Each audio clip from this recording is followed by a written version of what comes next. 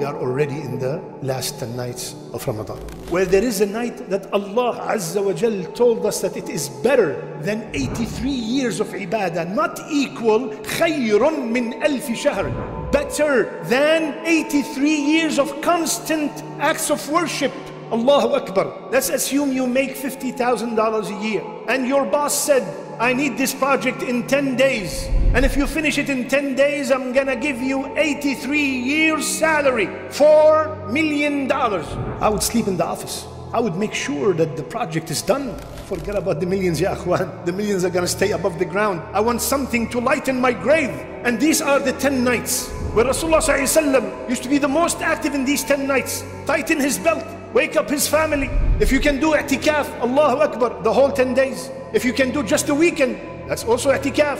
What's your plan for these 10 days? It could be very possible that it could be the last time we ever witness these 10 nights. What's the plan? Allah subhanahu wa ta'ala honored this night by sending the most honored angel with the most honored book to the most honored human being, to the best and most honored land, Mecca. Everything is qadr, everything is honored on that night. The angels, there's no spot on earth except the angels are full. From now, these 10 nights, Ya Allah, I'm going to do this, this and that. I'm going to perform every single night qiyam and tahajjud. I'm gonna maybe finish the whole Quran in reading. I'm gonna give this much. And if you want to give, let's say $1,000 in these 10 nights, make sure you divide it over the 10 nights. You want to give 1,000, make it 100 a night. So you can be from the people who every single night they gave a sadaqah, they gave charity. In these nights, I want you to ask Allah Azza wa Jal the impossible. Tell yourself, the one who gave Zakaria alayhi salam a baby can solve my problems. The one who gave Yaqub his sight back can solve my problems. The one who turned the fire into coolness with Ibrahim alayhi salam can solve my issues. Ask Allah the impossible. Remember that He subhanahu wa ta'ala said, Huwa alayya hayyin. It is very easy for me. Have that in the back of your mind when you're raising your hands in these blessed nights. Do not worry about the how. Get busy by asking. How is from Allah, from the Qadir, from the Azim, from the Hakim, from the one who named himself Al-Mujib, the one who answers the dua. This is the way you have to approach the dua these 10 nights, with solid